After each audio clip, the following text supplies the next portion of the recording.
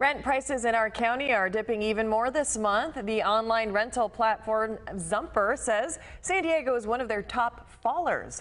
This month, the average price for a one-bedroom in our county was a little more than $2,300. A two-bedroom will cost you nearly $3,000. That's a 6.1% drop from last month. Now, despite prices cooling, San Diego remains one of the most expensive housing markets in California.